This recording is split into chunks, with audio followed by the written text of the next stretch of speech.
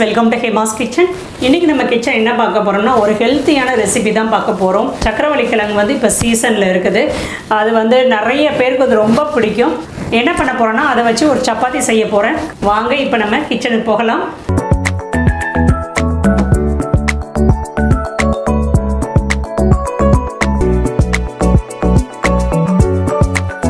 இப்போ சப்பாத்தி செய்யறதுக்கு ரெண்டு சக்கரவள்ளிக்கிழங்கு எடுத்துக்கிறேன்.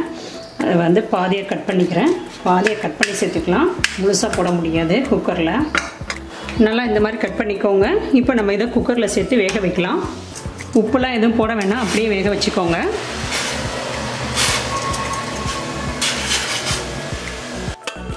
மூணு விசில் வச்சு எடுத்துக்கலாம். 3 விசில் வச்சு பார்ப்போம். வேகலைன்னா திரும்ப 2 விசில் வச்சு எடுத்துக்கலாம். இது சக்கரவள்ளிக்கிழங்கு சட்டுன்னு வெந்துடும், அதனால் 3 விசில் மட்டும் வைக்கிறேன். 3 விசிலுக்கே நல்லா வெந்துடுச்சு. இப்போ நம்ம வந்து இதோட தோலை உரிச்சிக்கலாம். இப்போ சீசன் தான், இப்போ சிவராத்திரி வருது பார்த்தீங்களா, அது சீசன் தான், நல்லாயிருக்கும், வாங்கி பாருங்கள். இதை நம்ம சும்மா அவிச்சு கூட நம்ம சாப்பிட்லாம், பொரியல் செய்யலாம்.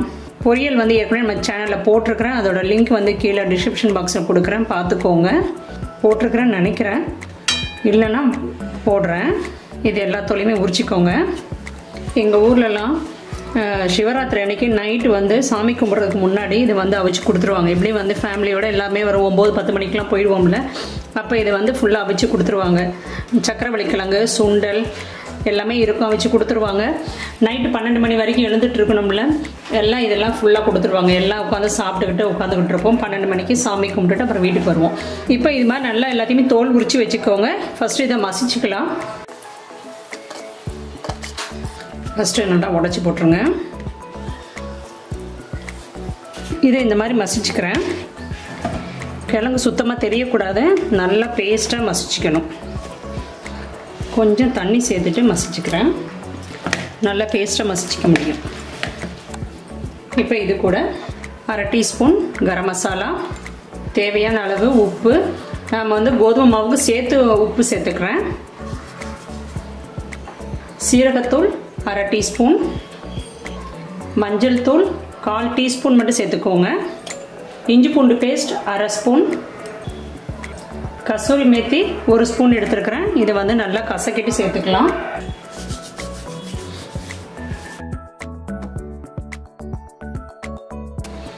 இப்போ இது கூட 1 ஸ்பூன் சில்லி ஃப்ளேக்ஸ் சேர்த்துக்கிறேன். இது இல்லைன்னா நீங்கள் வந்து சில்லி பவுடர் சேர்த்துக்கோங்க, மிளகாத்தூள் சேர்த்துக்கோங்க.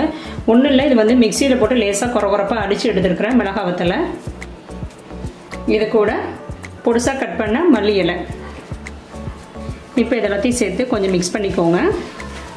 மிக்ஸ் பண்ணிவிட்டு அதுக்கப்புறம் நம்ம கோதுமையை சேர்த்துக்கலாம். சீரகத்தூள், இஞ்சி பூண்டு பேஸ்ட்டு போட்டோடனே நல்லா வாசமாக இருக்குது.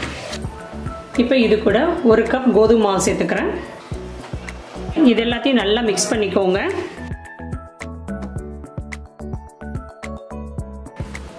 கொஞ்சமாக தண்ணி சேர்த்துக்கிறேன். நல்லா மிக்ஸ் பண்ணி சப்பாத்தி மாவு மாதிரி நல்லா பிரட்டி எடுத்துக்கோங்க. சில குழந்தைங்க வந்து இந்த சக்கரவள்ளிக்கிழங்கு சாப்பிட மாட்டாங்க, அவங்களுக்கு வந்து இந்த மாதிரி நீங்கள் சப்பாத்தி கூடவே போட்டு மிக்ஸ் பண்ணி கொடுங்க, கண்டிப்பாக சாப்பிடுவாங்க. இந்த காலத்து குழந்தைங்க வந்து நிறைய பேர் வந்து இந்த மாதிரி கிழங்குலாம் சாப்பிட மாட்டேங்கிறாங்க, இப்படி கொடுங்க. இப்போ எல்லாத்தையும் நல்லா மிக்ஸ் பண்ணிக்கிறேன். இந்த மாதிரி நல்லா பிசைஞ்சிக்கோங்க, நல்லா அழுத்தி விட்டு பிசைஞ்சிக்கோங்க.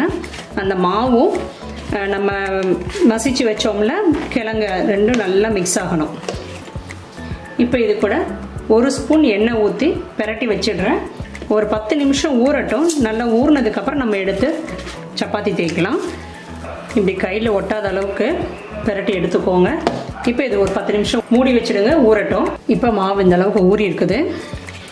இப்போ சப்பாத்தி உங்களுக்கு எந்த அளவுக்கு வேணுமோ அந்த அளவுக்கு மாவு எடுத்துக்கோங்க.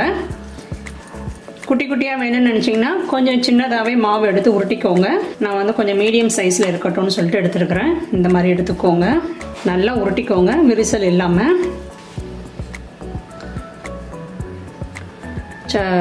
கோதுமை மாவில் இந்த மாதிரி தடவிட்டு இப்போ நம்ம சப்பாத்தி உருட்டலாம்.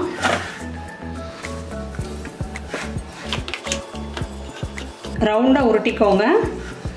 உங்களுக்கு அப்படி ரவுண்டாக வரலன்னா எந்த அளவுக்கு வருதோ அந்த மாதிரி உருட்டிட்டு டிஃபன் பாக்ஸ் ஏதாவது வச்சு அப்படியே அச்சு எடுத்துக்கோங்க, ஈஸியாக இருக்கும். இது வந்து கிழங்கு போட்டு பிரட்டியிருக்கோம் பார்த்தீங்களா, அதனால் வந்து நெல்லுன்னு இருக்கும். ஒரு சப்பாத்தி உருட்டி பார்த்தேன், இப்போது சுட்டு பார்த்தேன், சூப்பராக இருந்துச்சு. எங்கள் வீட்டில் என் பையன்லாம் இதை சாப்பிட மாட்டான், இந்த கிழங்கு சாப்பிட மாட்டான். இந்த மாதிரி செஞ்சு கொடுத்துட்டோம்னா அவனுக்கு தெரியாது, எவ்வளோ செஞ்சோன்னே தெரியாது. இந்த கிழங்குல வந்து ஆல்ரெடி இனிப்பு இருக்கும். ஸோ சப்பாத்தியும் பார்த்திங்கன்னா லேசாக இனிப்பாக தான் இருக்கும், நல்லாயிருக்கும் சாப்பிட்றதுக்கு. இப்போ இந்த அளவுக்கு உருட்டி எடுத்துக்கோங்க. இப்போ தோசைக்கல் காய வச்சுக்கோங்க. ஹையில் வைக்க வேணாம், சிம்மில் வச்சு வேகட்டும். இப்போ நமக்கு வந்து கிழங்கு வேக வேண்டாம், கிழங்கு வந்து ஆல்ரெடி வெந்துடுச்சு. இப்போ நமக்கு வந்து கோதுமை மாவு மட்டும்தான் வேகணும். அதனால் சிம்லேயே வச்சு வேக வைங்க. ஹையில் வச்சிங்கன்னா சட்டுன்னு கருகிடும். இதுக்கு எதுவுமே வேணாம், சும்மாவே நம்ம வச்சு சாப்பிட்லாம். சட்னி வச்சுக்கலாம், நல்லாயிருக்கும். இல்லைனா டொமேட்டோ சாஸ் வச்சுக்கலாம். இல்லை எதுவும் வேணாம், சும்மாவே வச்சு சாப்பிட்டுக்கலாம். நல்லா சாஃப்டாக இருக்கும். இதுக்கு நெய் ஊற்றிக்கிறேன்.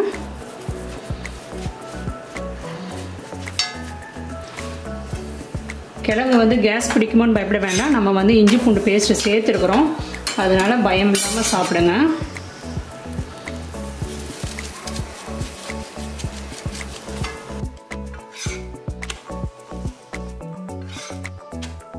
இப்போது சப்பாத்தி ரெடி. நமக்கு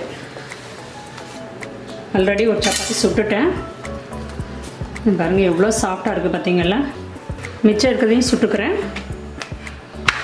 காலையில் பிரேக்ஃபாஸ்ட் இது நீங்கள் செய்கிறீங்கன்னா முதல் நாளே வந்து கிழங்கு வேக வச்சு எடுத்து மசித்து நீங்கள் ஃப்ரிட்ஜில் வச்சுடுங்க. இந்த நம்ம போட்டோம்ல எல்லா பொருளையுமே போட்டு பெரட்டி நீங்கள் வந்து ஃப்ரிட்ஜில் வச்சுக்கலாம். இல்லைனா கோதுமை மாவு கூட போட்டு பெரட்டி நீங்கள் ஃப்ரிட்ஜில் வச்சுக்கலாம். மறுநாள் காலையில் எடுத்து ஒரு சுடுறதுக்கு ஒரு அரை மணி நேரத்துக்கு முன்னாடி வெளியே எடுத்து வச்சு கொஞ்சம் சில்லுனா சாறினோன்னே எடுத்து சுட்டுக்கலாம். அப்படிலாம் வேண்டாம், நமக்கு வந்து கிழங்கு மட்டும் வேக வச்சா போதும்னு நினச்சிங்கன்னா கிழங்கு மட்டும் வேக வச்சு எடுத்து ஃப்ரிட்ஜில் வச்சுக்கோங்க. இப்போது நமக்கு சப்பாத்தி ரெடி. எப்படி மடங்குது பார்த்தீங்களா, சாஃப்டாக இருக்குது. சாப்பிட்டு பார்க்கலாம் எப்படி இருக்குன்னு. செம்ம டேஸ்ட்டு, அவ்வளோ சாஃப்டாக இருக்குது. கண்டிப்பாக நீங்களும் ட்ரை பண்ணி பாருங்கள். நீங்களும் செஞ்சு பாருங்கள். செஞ்சு பார்த்துட்டு கமெண்ட்ஸை சொல்லுங்கள் எப்படி இருந்துச்சுன்னு. இதே ரெசிபி உங்களுக்கு பிடிச்சிருந்துச்சுன்னா என்னோட ஹேமாஸ் கிச்சன் சேனலை சப்ஸ்கிரைப் பண்ணிக்கோங்க. நாளைக்கு வேறு ஒரு வீடியோவில் திரும்ப உங்களை வந்து நான் மீட் பண்ணுறேன். தேங்க்யூ.